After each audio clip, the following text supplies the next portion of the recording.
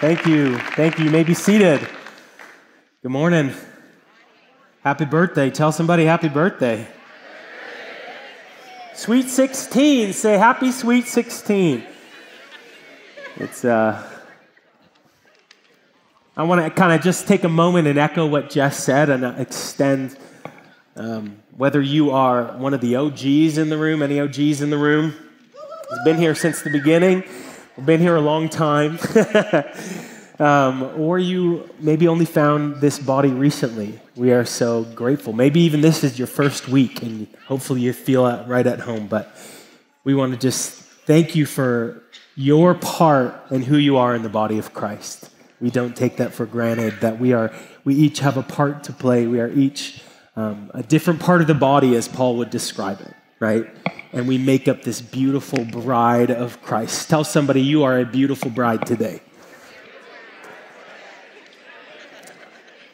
And we're in a little bit of a limbo season. Some of y'all might like this, where we just came off of a sermon series on the book of Ephesians. And our next sermon series doesn't start until October 6th. And I want to let you know we are starting a series on some of the various parables of Jesus in the New Testament. And one of our dear friends and somebody who actually used to be a pastor here before the Lord called him into the marketplace, John Shunker. Yeah. So lots of love for John Shunker. He's going to be bringing the word, so you do not want to miss it. It's going to be great. But I have the joy today in this limbo to preach on something that the Lord has really impressed upon my heart. I've been a little weepy all week. Good weepy. Holy Spirit weepy. And I'm just excited. How many know He is beautiful? Can we just, before we dive in, we're going to open up the book of Leviticus in a moment. But before we do that, just set your heart on Him, on the Lord. And just tell Him how beautiful He is to you. Lord, you are beautiful to us. You are holy to us. You are majestic.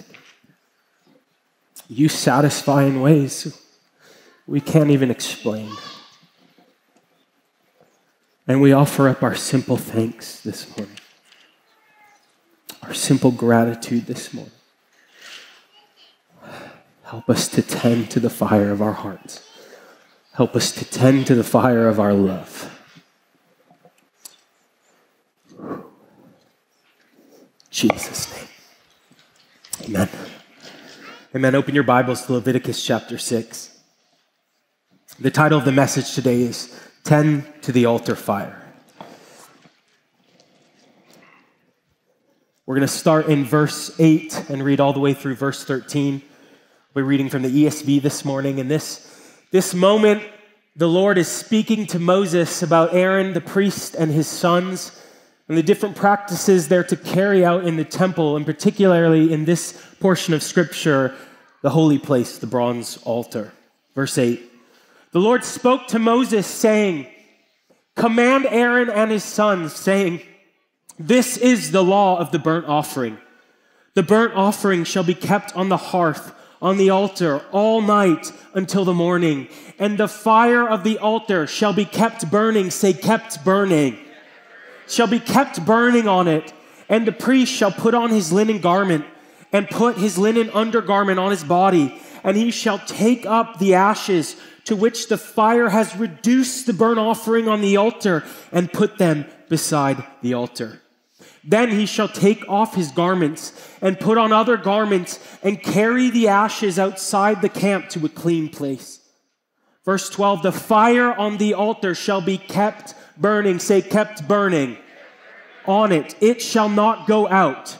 The priest shall burn wood on it every morning, and he shall arrange the burnt offering on it, and shall burn on it the fat of the peace offerings. Fire shall be kept burning. Come on, somebody, you already know. Say, kept burning. Kept burning. On the altar continually. It shall not go out. This is the instruction of the Lord to Moses, for Aaron the priest, for his sons, And how many know if the Lord says something 3 times, pay attention? You see that in Scripture. It's like God has just highlighted it right there for you. Parents, you know what I'm talking about when you say something that 3rd time to your child. You're like, you listen here. That 3rd time. You're like, I'm really serious. No, I need you to understand this. No, I really need you to understand this. That you are to not let the fire go out. Continuously. And this was a way in which they honored and obeyed the Lord. Thank you. Now, what's significant about the fire? I was thinking upon this for a moment as I was just taking time with the Lord for this message. And for the Israelites, we see the moment that God called somebody to lead them to their freedom. That he doesn't appear in some of the typical ways we see him in Scripture. He doesn't send a messenger. He doesn't send an angel. But he actually appears to Moses in the form of a burning bush. A holy place. He says, Moses, take off your sandals. You are standing on holy ground. And it's a fire that doesn't consume the bush, but continually burns. And then we see this moment as Moses is called to lead them to their freedom, to lead them out of oppression, to lead them out of slavery. And how does the Lord guide them? By fire, cloud by day, and a pillar of fire by night.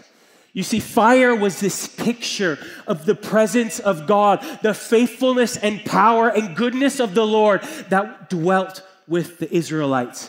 That he was a God that would not forsake them, that would not leave them. And this picture of the altar fire was this reminder that I, Jehovah, Yahweh, your God, your provider, I will dwell with you continuously forever. But you, the priest, are to tend to this fire. To keep continually this fire burning, to remove the ashes, to place fresh wood upon the altar. It's his presence, the fire of his presence. Leviticus 9:23, commissioning this tent of meeting, and it says, Moses and Aaron then went into the tent of meeting. And when they came out, they blessed the people.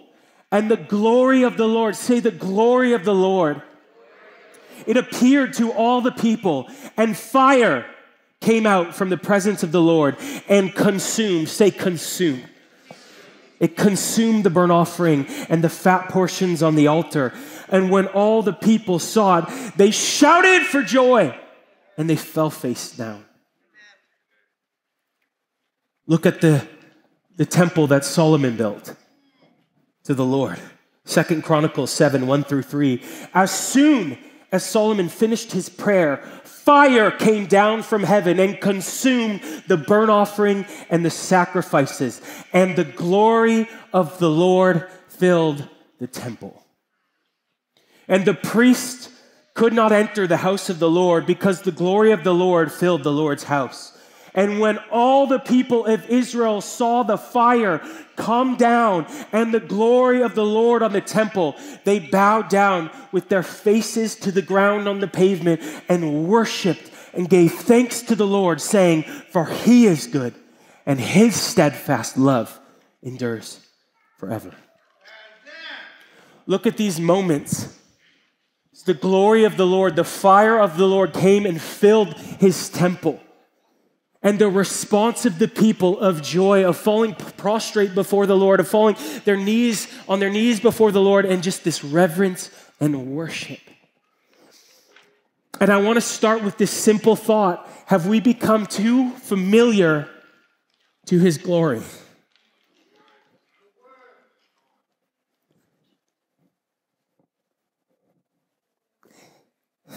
Have we become overly familiar? Because he dwells with you. His fire, his presence dwells with you. Come on, just say the simple prayer, Lord, help me not take that for granted. You see, we fast forward to our present day and we don't come to the temple to offer sacrifices in the same way. We're not up here slaughtering animals, burnt offerings and sin offerings and peace offerings and all grain offerings and all sorts of things. But we do come and we offer him our sacrifices. We come and we offer him our sacrifices of prayer and worship. And make no mistake, this temple imagery, this temple language of the Old Testament, it is all throughout the New Testament and the New Covenant. It just shifts. The paradigm shifts in this new creation reality. I find the longer I sit with Scripture, the more amazed I am. Anybody else? Like, to read a book over and over and over and over again, it just has never gone dull. If anything, I'm seeing things like I've never seen before. And the ways that it's just so interwoven. It's like it was breathed by God. It's this beautiful tapestry. And so this language, it's not done away with. 1 Peter 2:5, you yourselves, say you. Who? That's right. You yourselves, like living stones, are being built up as a spiritual house, or some translations say a spiritual temple, to be a holy priesthood and to offer spiritual sacrifices acceptable to God through Jesus Christ. Here you have the temple, you have the priesthood, and you have the sacrifice. All in one verse. Hebrews 3:6, but Christ is faithful over God's house as a son, and we are his house, if indeed we hold fast our confidence and our boasting in our hope. Ephesians 2:2, in him, you all also are being built together into a dwelling place for God by the Spirit. Who is the temple? Where is the temple? Among the saints. These walls are not the temple. This roof is not the temple. This floor is not the temple. We are the living stones. We are the walls. We are the lights. We're the roof. We're the foundation. We're the floor. We are the new temple of the Lord. And we see this picture of the glory of the Lord filling the temple all throughout the Old Testament. And where can you expect to find God in this new covenant paradigm?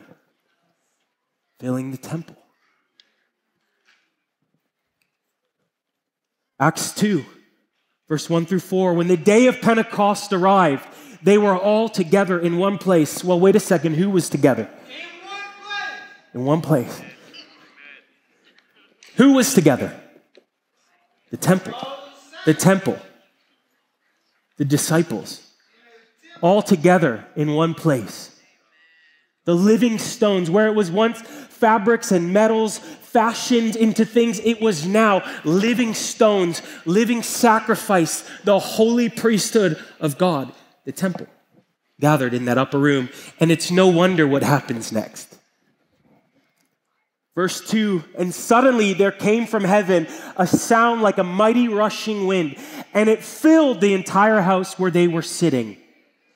And the glory of the Lord filled the temple. It filled the entire house where they were sitting. In verse 3, divided tongues as of fire appeared to them and rested on each one of them. And they were all filled with the Holy Spirit and began to speak in other tongues as the Spirit gave them utterance. You are a dwelling place of God.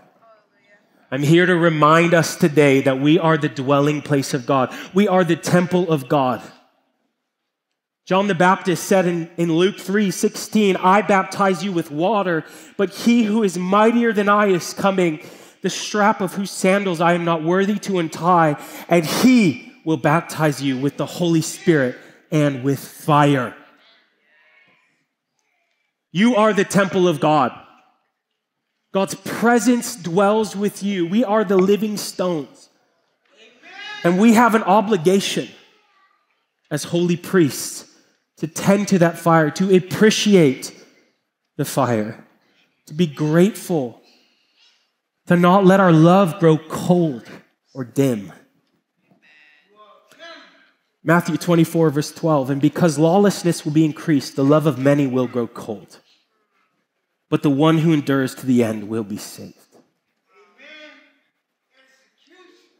And I want to ask you today, not with malice or judgment or shame or anything like that, but with a Christ-filled invitation, are you burning with love for Jesus? Are you burning with love for Jesus? You know, when I was at ministry school, Bill Johnson would often say, it's easy to burn in a bonfire. And you're here at this school of ministry surrounded by all these students who are on fire for Jesus, and it's easy to burn here because there's a ton of other fires next to you. You're just one big old bonfire. But will I find you, sit down with you 20 years from now, have a coffee, and say, are you still burning for Jesus? And you say, yes, Bill, I'm still burning for Jesus. What is the condition of our love, of our heart? We have an obligation to this temple. I believe we have an obligation both corporately and individually. You know, corporately, we gather here on a Sunday morning, not just for a social setting, not just to see our friends, to have a little bit of community. That's right. There's biblical precedence for that. Don't hear me wrong. But we also gather first and foremost to minister to the heart of the Lord, to come together in our unity as one in all our different backgrounds, ethnicities, races, cultures, everything, and to come in as one body and offer the Lamb who is worthy the praise that he is deserving of. That's the reason. We offer up sacrifices of prayer for one another. Imagine we were like truly a praying church. And some of you that your instant response might be like, we are, good, you're killing it, proud of you, go for it, okay? I was reading this book the other day of just telling this story about a church that they took groups of 5 people and they were just committing each group of 5 to pray for a college student through their college years. Let us be a church that doesn't just say, yeah, I'm praying for you, brother, and then forget about it, but to truly love and support and pray for one another and be called to the standard of living that Christ laid out for us. We pray, we worship, we offer sacrifices of worship for one reason and one reason alone, because he's worthy. He's worthy to receive the reward of suffering the Lamb. You know, I try to remain in this place feeling continually challenged that God, help my love not grow complacent. Help me not get so used to this. I don't want to get used to this. And we have a similar prayer for Sunday mornings for our services. God, help us not get used to this. God, you're so good and you show up time and time again and we experience your presence. But oh Lord, let us not take it for granted. Let us not take it for granted that we are your holy temple. Let us not become so familiar that we don't appreciate it. But see, the reality is we don't get to blame our participation on somebody else. We don't get to blame our participation in worship on the band that morning and whether they played the songs we liked, whether they were kind of on it or not, they just that wasn't it today. Whether there was an electric player and you were able to worship because there was an electric player, or it was like today and you just weren't able to worship because there was an electric player, whatever it is. We don't get to blame our participation on somebody else. We have an obligation to minister to the heart of the Lord as the holy priesthood. You are responsible for your worship. You know, if we can only worship him in perfect concert-like environments, I think we've missed the point. I remember many years ago, I was in high school. Well, that's obviously duh, but many years ago, I was in high school. I remember in high school, I was visiting a friend, and they were having some sort of worship night at this church. I can't remember, I think it was maybe a church her parents attended, or anyways, we went, and it was different than I was used to. I'm not saying it was bad, but to me, it wasn't it, to use that language I just said, right? And I know to the Lord, he found it beautiful, sweet melodies to his ear. But the Lord saw my heart, And he just did what he's done so many times in my life. And he just cut through with this whisper. And he just said to me, "Can you worship me even now?" And I often, the only response to those moments is, "Yes, Lord, forgive me. I absolutely can." And I just began, I didn't know all the songs, if I remember, I just began to worship him, who's worthy. Back then, I used to freestyle with some guys from our high school that got saved, and I was freestyling to the Lord, to the music, and when I didn't know the songs, and I was singing, and I'm not going to freestyle right now. And it's been a while. But I was just doing whatever I could just to give him an offering of worship that he was deserving of, because the obligation was mine. This is our temple practices. As the holy priesthood, when we come together as the temple, when the living stones gather in one place and the glory of the Lord fills the temple, will we honor the fire? Will we honor his presence? I want to ask you, what are you looking for? Because you won't find salvation in a sermon. You won't find salvation in a worship set. It's found in Christ, Jesus, who is worthy of our attention, even right now. It's about him. It's about Jesus. I'll be the first to admit I can get distracted at times. Anyone else willing to admit that? Get distracted. But I know that my goalpost is Jesus. My aim is Jesus. The goal is Jesus. We often pray. It's very simple, kind of like, let me just adjust this slightly. Almost a simple prayer, but God, let this not just be another Sunday. Let us be so aware of you today, Jesus. It's pretty much our prayer every week. God, let us not just get used to this. Let us be aware. We don't want to create a church where we come just to feel good. We want to create a church where the presence of Jesus is honored. The presence of God is honored.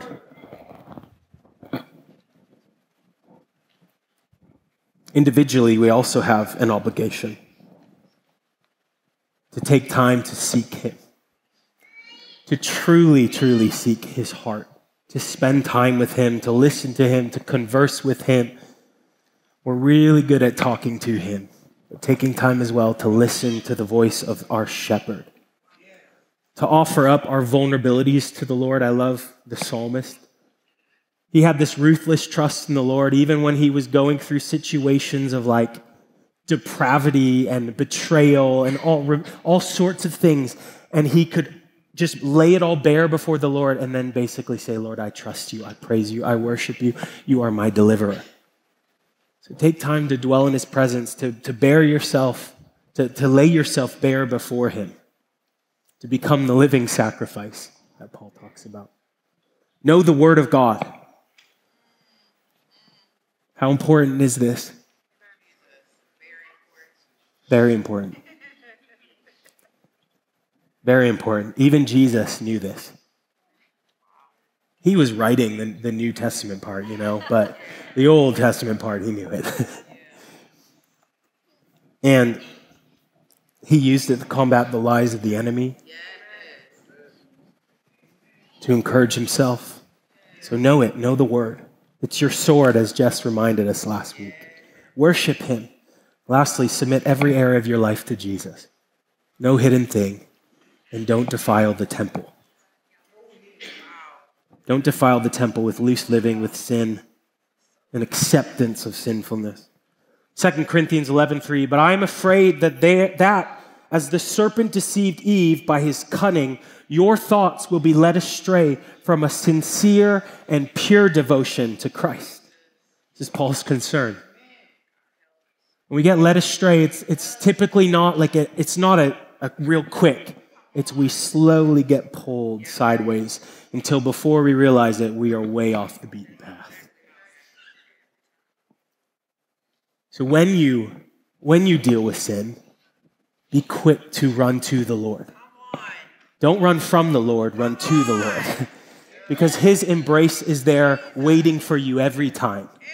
And he longs to bring you back into that embrace, to wipe you clean of all shame and all sin and all sense of unworthiness or abandonment that you feel, and give you his fullness once again and say, go be my holy priest.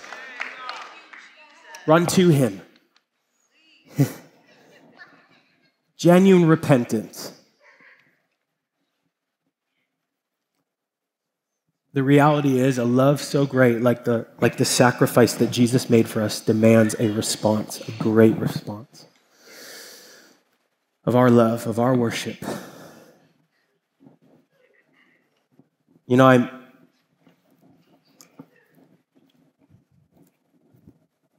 I'm far from perfect in my habits.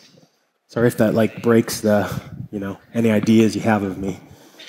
Don't worry, I have habits. I'm not saying I have none. I have spiritual habits, okay? So don't take that too far down the road either. But I'm not perfect. I got kids. We're at sports 6 days a week. I've got 4 kids. We're crazy. And there has been this ache and this longing that Jesus will not let me get away with this week. This wooing. Think of the Song of Solomon calling to his lover. He's been calling. Come a little closer. Take another step deeper. Aaron, you've been with me, but I long for more. I'm jealous for you. I am jealous for your affections. I am jealous for your time. And I can honestly say that even the things,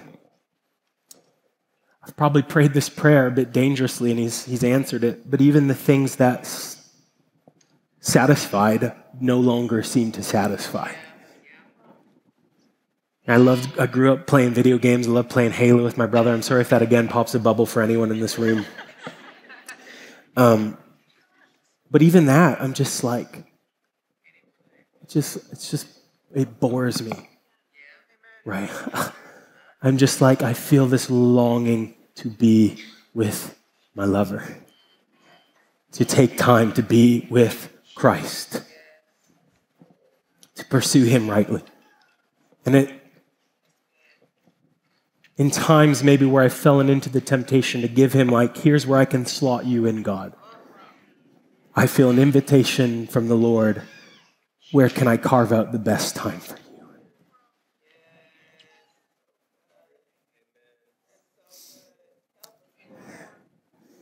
Yeah, in the morning, when the kids go to bed and it's been a long day and all I want to do is go on my phone and veg out, and it's God, I will offer you the best because you are deserving of my best.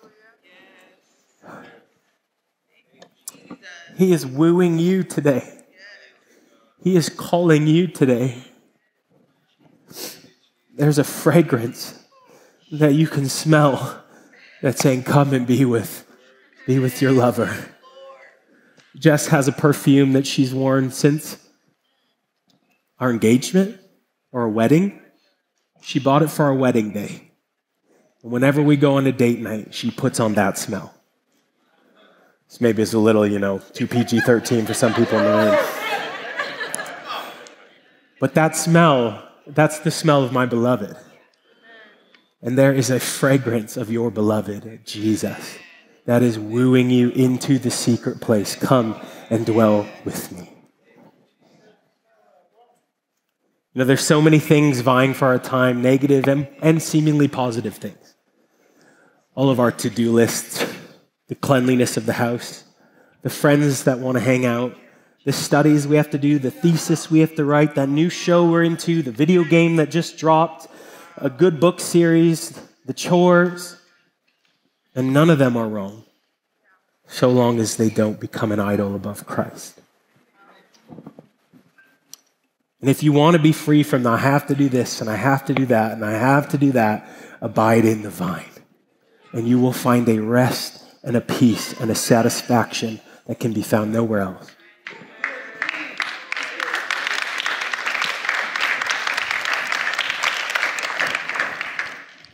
I felt strongly that the point of the sermon today isn't a here are 4 keys on how to be a better son, but it is an invitation, a love letter from Jesus to his bride, saying, come away with me.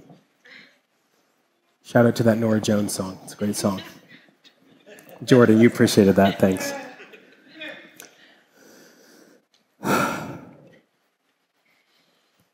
Luke 7, verse 37, and behold, a woman of the city who was a sinner, when she had learned that Jesus, was reclining at a table in the Pharisee's house, she brought an alabaster flask of ointment, and standing behind him at his feet, weeping, she began to wet his feet with her tears, and to wipe them with the hair of her head, and kissed his feet and anointed them with the ointment. You see, she understood in that moment, despite her reputation, and what everybody would think of her showing up in this holy man, this Pharisee's house, that there was something more precious than her reputation. There was something more precious than the costly jar of perfume that she worked, that spent many days earning the wages for. There was Jesus, her beloved.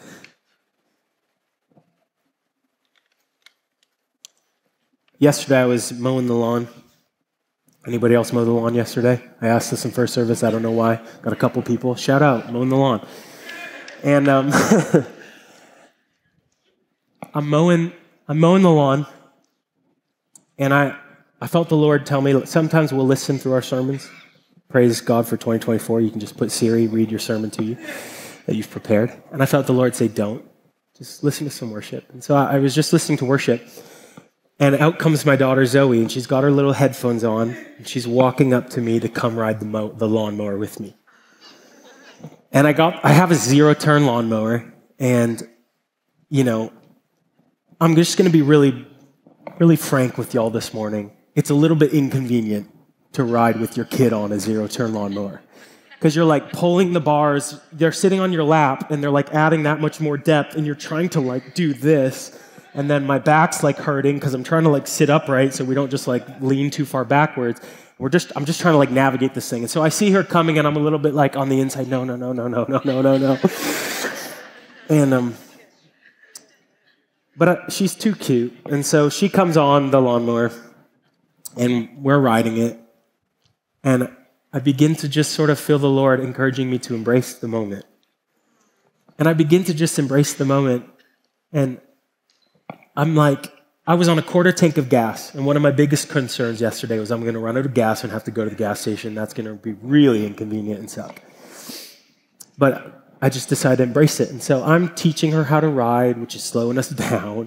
And I'm showing her, no, like maneuver this. And then she's all of a sudden, we're going down the hill super fast. I'm like, pull back. And then I'm showing her again, know how you do this turns. And we're going in circles. And I'm like, okay. And I'm just being patient with her and teaching her and showing her. And this thought occurred to me, or this thought maybe that the Lord placed, rather, in my heart in that moment as I was there with my daughter. Aaron, what's more important? The to-do list that you have for me, of the ways you can serve me, or to just spend time with me? What's more important to me?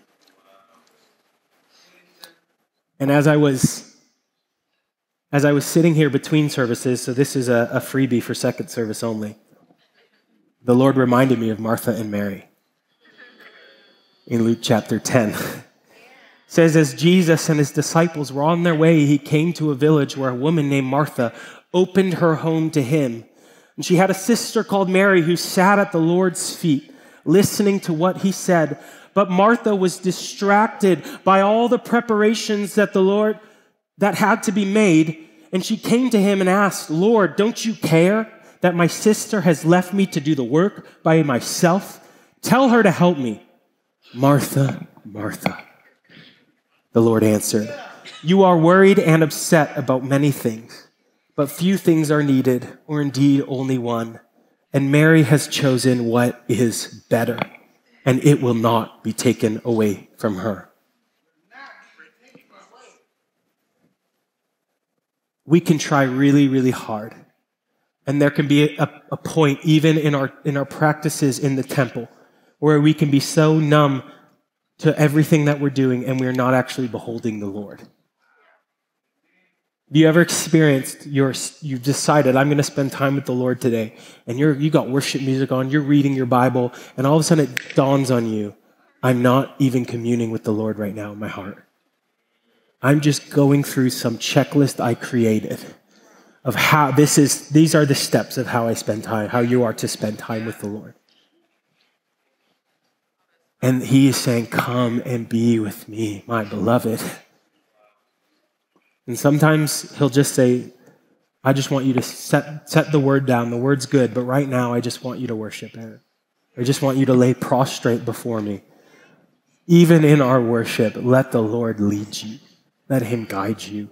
Don't fall into the temptation that you need to create the list of how to please God. Just be with him. Nothing can fill that God ache in our lives. No substance, no busyness, no person, not even our spouse. If you're unmarried, I'm just going to break it to you right now. Your spouse cannot satisfy the longings of your heart like Jesus. Satisfaction is found in him, and he has invited us into the fellowship, that friendship. You know, this idea that we are the temple it's both, and that the Lord literally dwells with us, that his glory dwells with us, like as it once was in Leviticus and Chronicles, and that he was dwelling in these places where we had to go. God now comes with us wherever we go.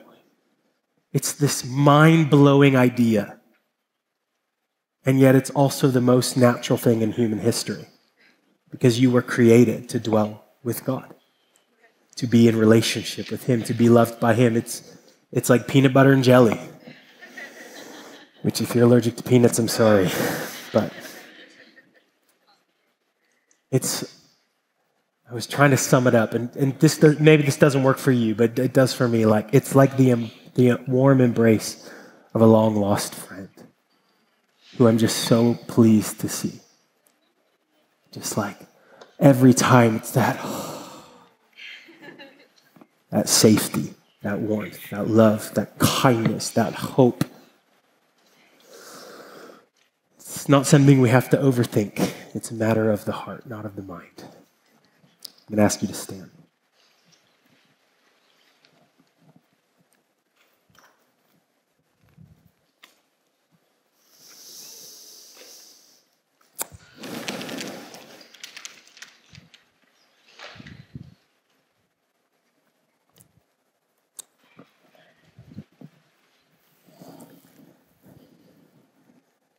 I want us to just take a moment and quiet ourselves.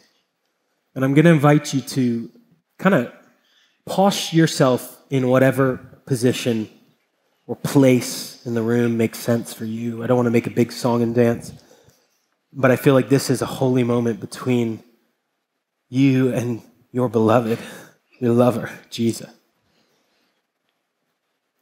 And so just take a moment. If you need to get on your knees, if you need to bow in your chair, if you need to come forward and lay on the altar, whatever, if you want to stay where you are, but just position yourselves to commune with him for this moment. He is calling you. I felt him say, as deep calls unto deep, so I am calling into the deep places of my beloved, of my bride. I am calling her, I am wooing her. Come a little closer, go a little deeper.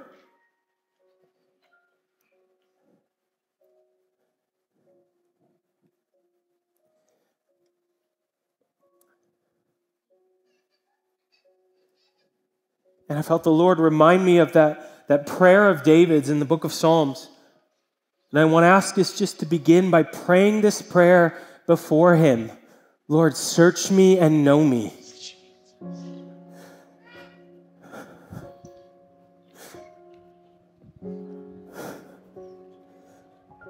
Lord, search me and know me. mercy if there be any wicked way in me.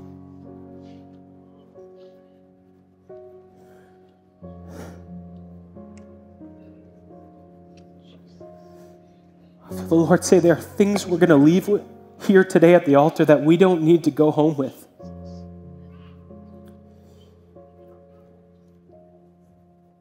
If you need to just start by just repenting to the Lord for the distractions that you have let become idols.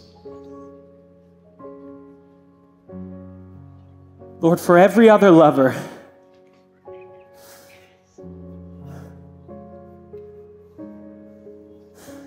for every lover, for everything that we let become an idol, we repent and we lay it before you at your feet.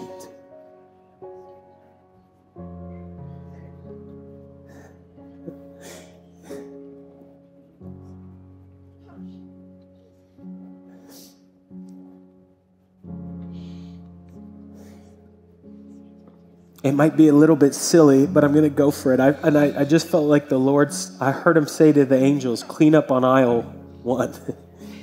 And I just see his holy angels, his Holy Spirit coming and just taking those things from us.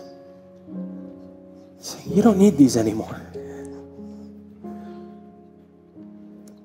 And I want to invite you to pray this sobering prayer, but I want to caution you not to pray it if you don't mean it. Lord, would you dull the pleasure of the distractions?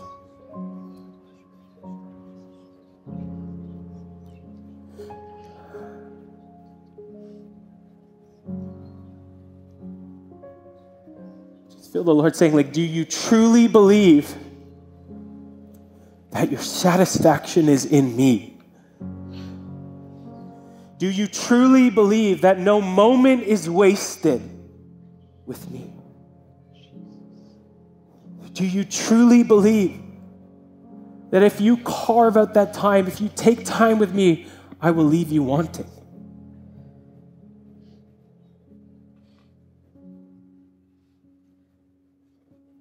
Come, Lord Jesus. And I want to be clear that we are not petitioning God in this moment. We don't petition God to do something he's already done. We don't petition him to do something he already longs to do and is already doing. We are simply surrendering once again.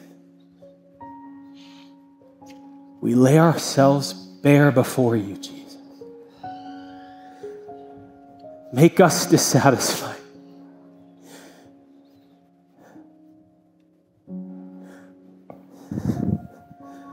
He is speaking. Open your ears to your heart. The Lord reminded me this morning, this pastor, this friend we knew that wouldn't take marriage counseling couples. He wouldn't take on counseling them unless they committed to praying together. Oh, come on, Jesus. Even in our marriages, Lord, we carve out time for you. Where man's wisdom has fallen short in our marriages, in our broken homes, Christ be magnified.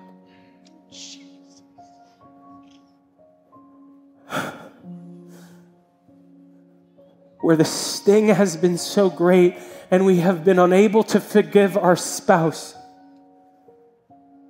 when they cheated on us, when they wronged us so great, Christ be magnified. Jesus.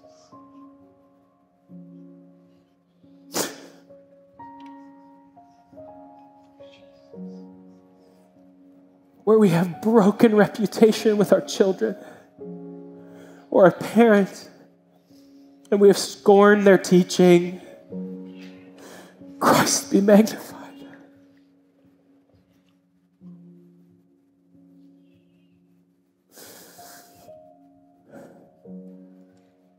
If you're a student in this room, you might just need to begin and repent before the Lord in this holy moment for ways in which you have dishonored your parents. I don't know. I'm just going with what I feel the Lord saying. For ways you've scorned their teaching, you've rejected and you've rebelled, and you've even spewed hurtful things to their hearts. Christ be magnified.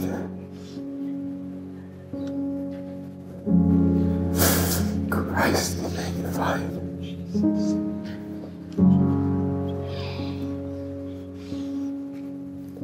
Jesus, would you mark us? This is a holy moment, but this moment will not carry you alone. This sermon will not carry you alone, but Christ can. So Christ, I ask that you would burn in every heart. Burn away all the additives, all the noise, all the distractions. God, I ask that you would not let us off easy today. Those that once dreamed dreams and had visions in the night will dream again, will see again. Those whose your voice has become dull will hear you clearly once again.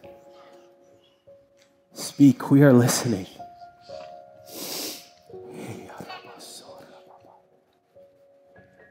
Breathe on the coals, God.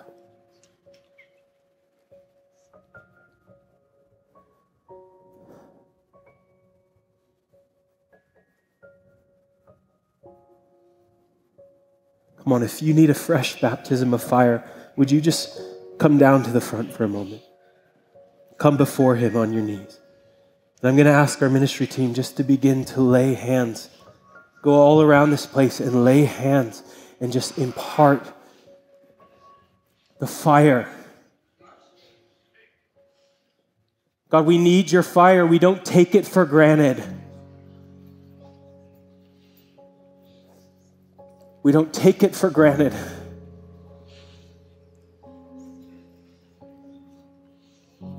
Ministry team, don't pray petitioning prayers. Release the fire that is already available. Don't beg God to show up. He's already with you. And even if you're here at the altar, this is simply another demonstration of your surrender. This isn't some secret recipe to success. You have to come down here. But it's just an outward sign of your surrender. Fire of God. Come.